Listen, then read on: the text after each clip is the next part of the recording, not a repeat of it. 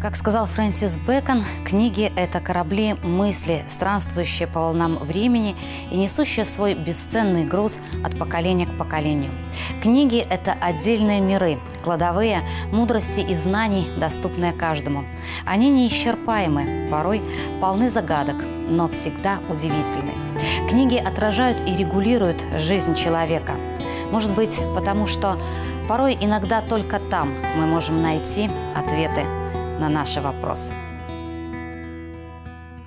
Пожалуй, одна из самых больших потерь для человечества – утраченная история и знания. Их возврат сулит великие открытия и откровения. В Могилев возвращаются старые книги. Бесценные раритеты, из которых мы сегодня можем узнать, как жили наши предки столетия назад.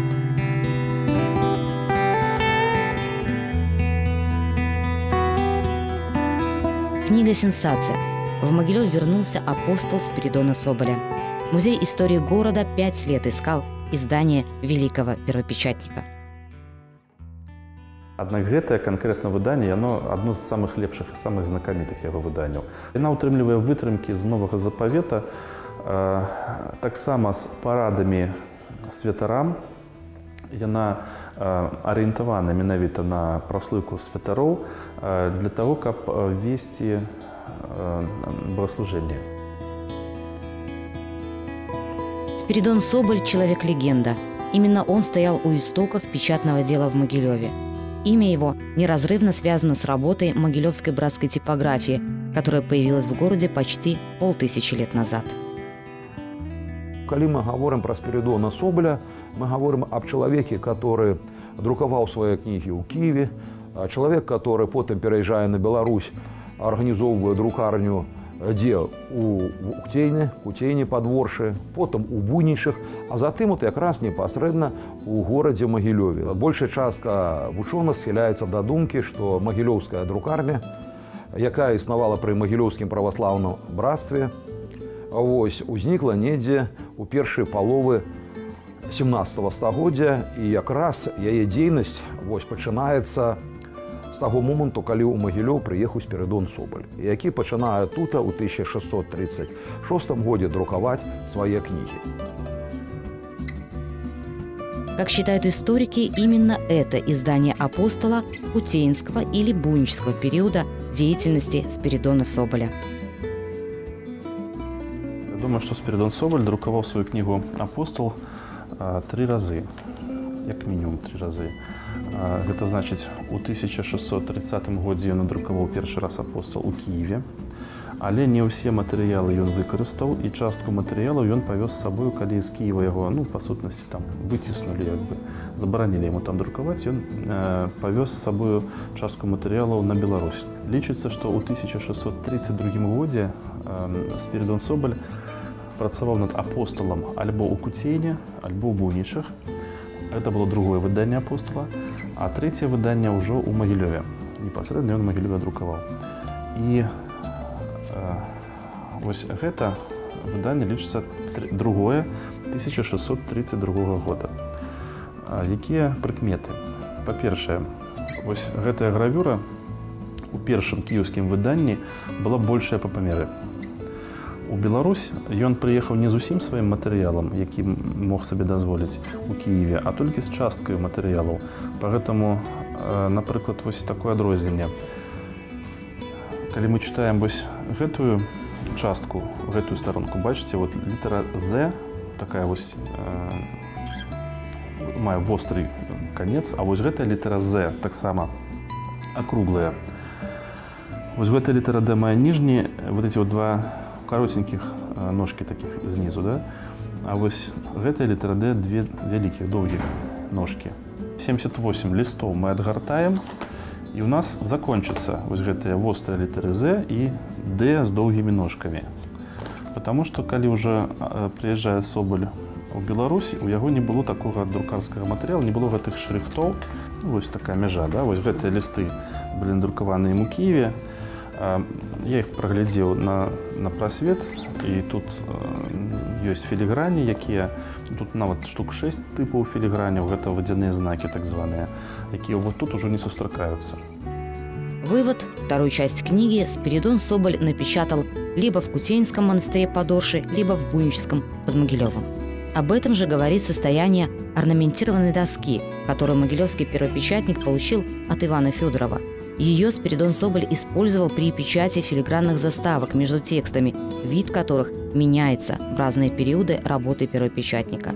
«Апостол» – книга, полная загадок, которую еще предстоит разгадать историкам.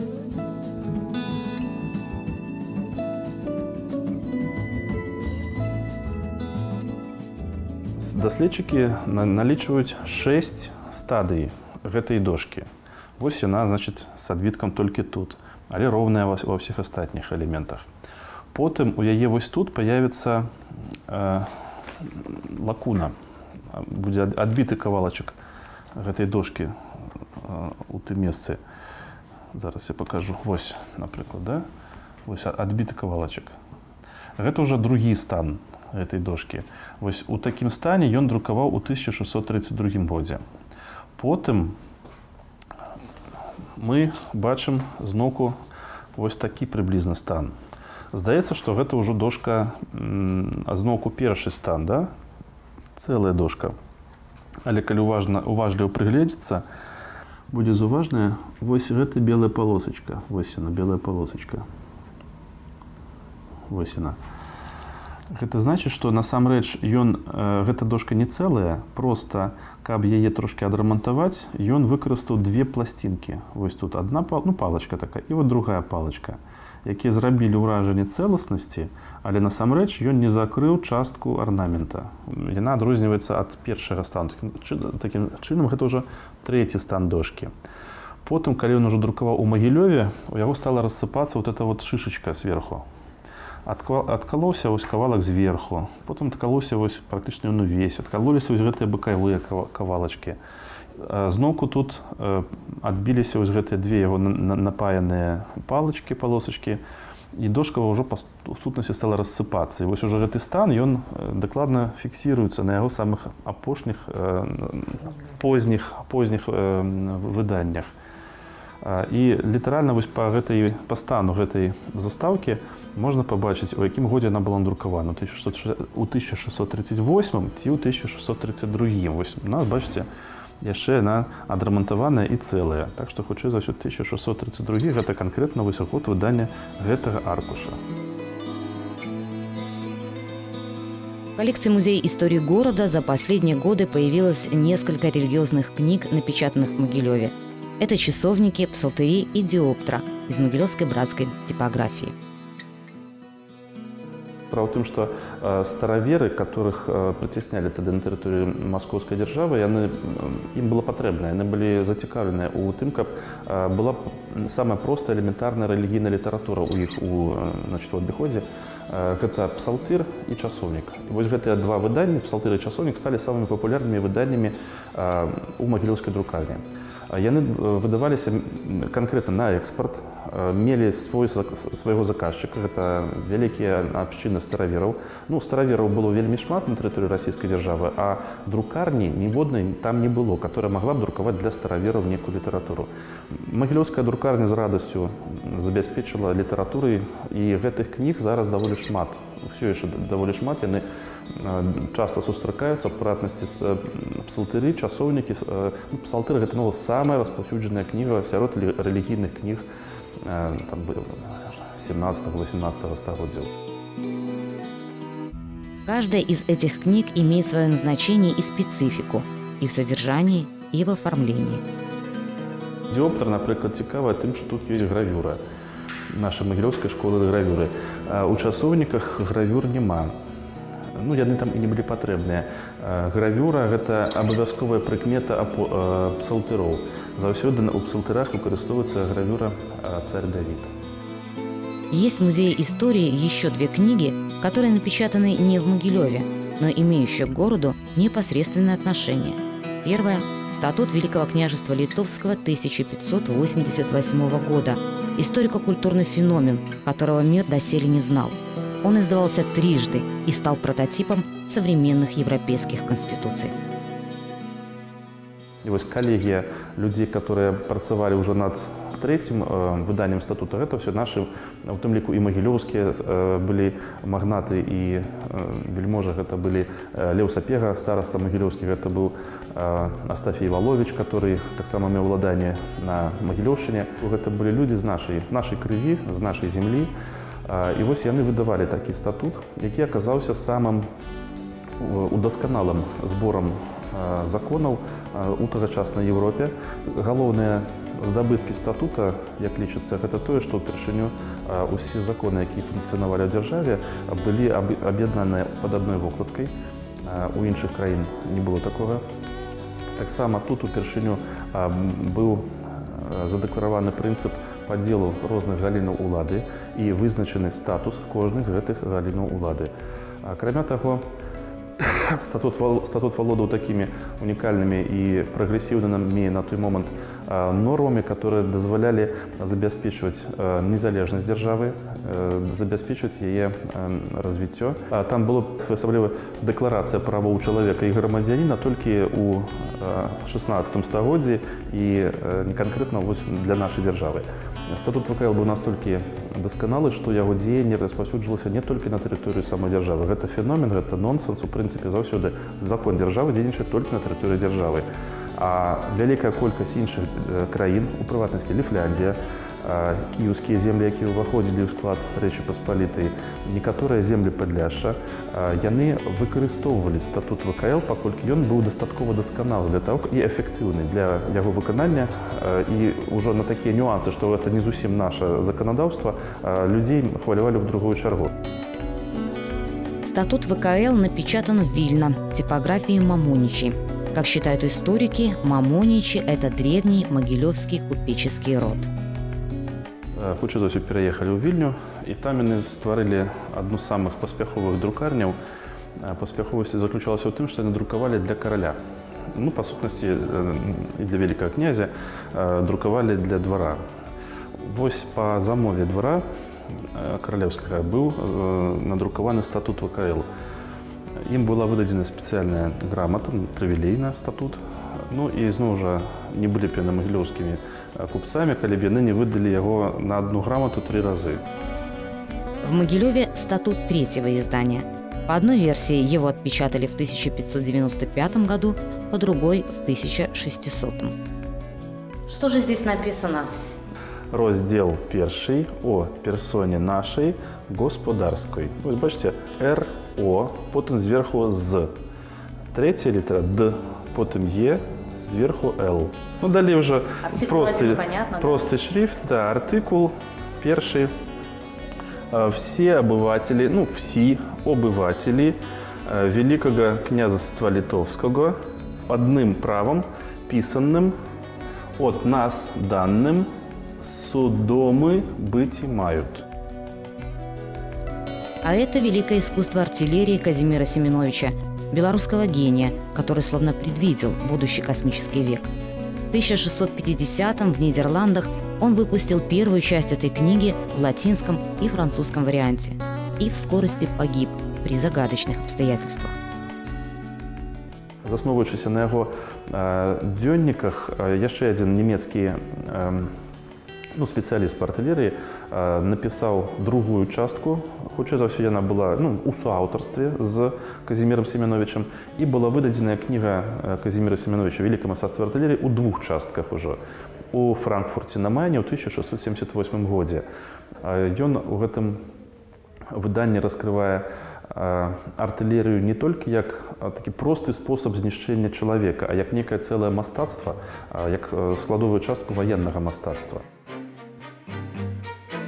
В Музее истории Могилева находится как раз это издание, расширенное и дополненное. Конкретно тут сторонка, якая показывает, як можно робить фейерверки. Эффектные такие запуски ракет с фейерверками. И просто, праз универсальность самого этого запуску один крок застаецца для того, как перайсці до запуску ракет, уже сапраўдных ракет. Вось, уласна кажучы, яго галоўнае ноу-хау тут показано на гэтай сторонце, дзе ракета сабой уяўляе некалькі секцый. Это так званая шматпрыступковая ракета. Ёсць версія, што вось ідэі Казіміра Семёновича, якія потым разышліся ў навуковых супольнасцях, нарадзілі частку некаторых ідэй Циолковскага. Такім чынам ён як бы прадвеснік Циолковскага з ідэямі палётаў у космас апошняга. А таксама тут лічыцца, што ў самалётабудаванні новае слово Казімір Семёнович сказаў, прапанаваўшы новую форму крыла, трохвугольнае крыло. Зараз гэта лічыцца адной з прагрэсіўных версій у самалётабудаванні, версій крыла. Историки уверены, и статут, и великое искусство артиллерии в древнем Могилеве вполне могли быть. У Могилеве карысталіся статутам ВКЛ, ён абавязкова знаходзіўся ў Магдебургскім горадзе, як звод законаў, як суддзя не можа без кодекса працаваць, так не маглі і тут, конечно, прымаць рашэнні на судзе без статута ВКЛ. У Могилеве актыўна карысталіся артылерыяй, мы ведаем, што абавязкова гараджане праходзілі навучанне, абавязкова адбываліся вайскавыя такія вучэнні, раз там у год, раз у 2 гады выходзілі на полігон, стралялі.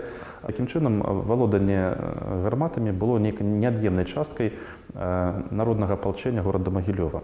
Такім чынам, хутчэй за ўсё, гэтая літаратура таксама тут захоўвалася. Яна напэўна ж дапамагала выкшталцоўваць сваё мастацтва нашим артиллеристам. Есть своя коллекция раритетов и в Могилевском краеведческом музее. Она насчитывает 21 тысячу единиц хранения и включает в себя издания 15-21 веков. Наша коллекция рукописи печатные издания – одна из самых многочисленных и богатейших фондах в собраниях Могилевского краеведческого музея. И даже не побоюсь сказать, что, наверное, она одна из самых богатейших в собраниях музейных республики.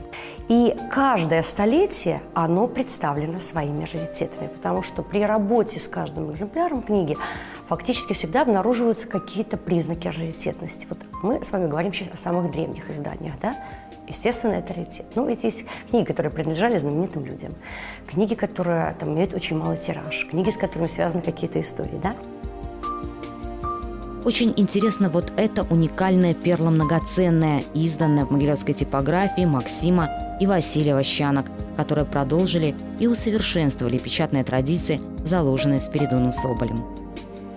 Гэта асобы, при которых расквітнела магілёўская друкарня, которая стала яшчэ больш выдаваць кніжак.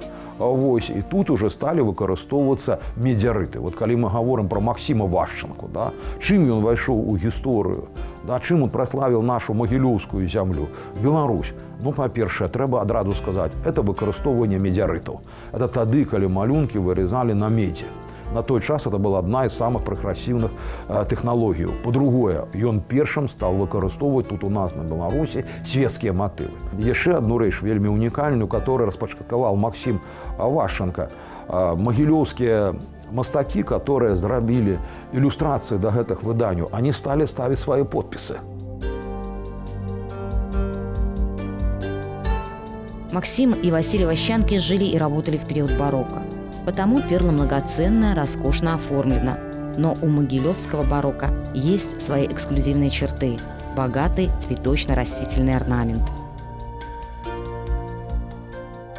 Ну и вот что мы сразу, если будем читать, мы видим. Во-первых, это замечательный титульный лист, где мы можем прочитать: «Сия книга, название перла многоценное, составлена Кириллом Тлинквилионом, проповедником Слова Божия, типом изобразимым в богоспасаемом граде Могилеве друкарни Максима Ващанки в лето Рождества Христова 1699 год». А здесь мы можем увидеть и похвалы различным святым, и молитвы, обращение к кому-то, ведь книга богослужебная, да, и мы видим вот такие красивые заставки. Здесь такое чувство, что здесь небольшой рассказ, даже в самой гравюре, да, небольшой рассказ, и каждое вот начало новой главы, она богата вот орнаментирована обязательно заставочкой, да.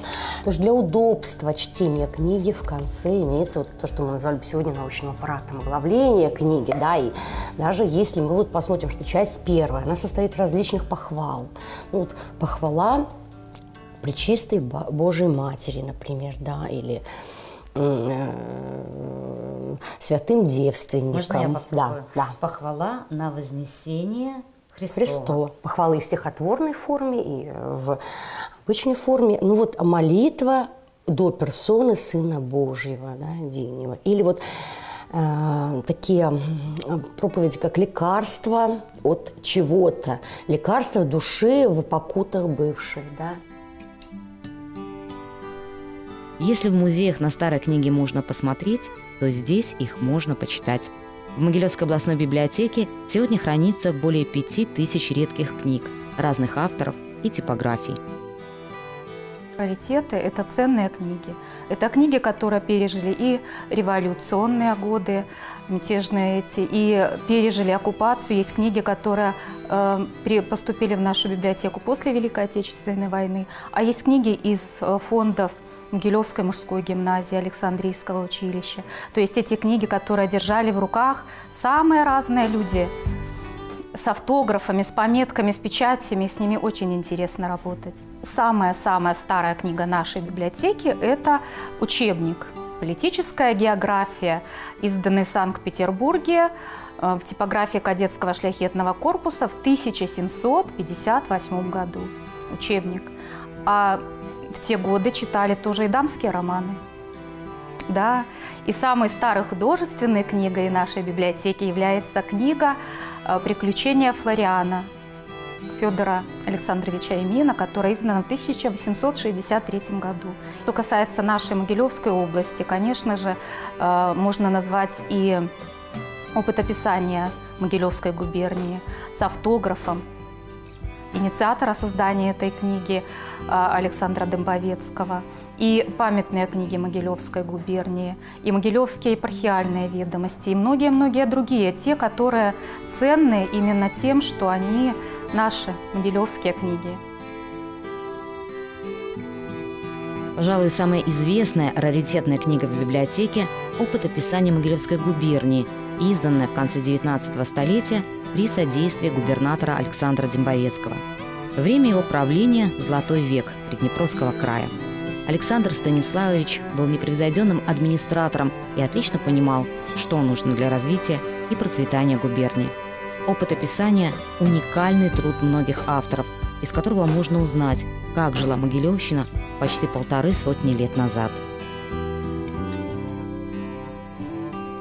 У прынцыпе, мне здаецца, што падобнае планавалася зрабіць па кожнай губерніі всей расійскай імперыі. Але Могилев азначыўся тым, што ён адзін з першых вось падрыхтаваў такое унікальнае трохтомнае выданне, пачынаючы з гісторыі, заканчиваючы какими-то эканамічнымі аспектамі, то, што тычыцца, што тут выраблялася, і самае галоўнае, якія ёсць перспектывы у развития Могилевской губернии.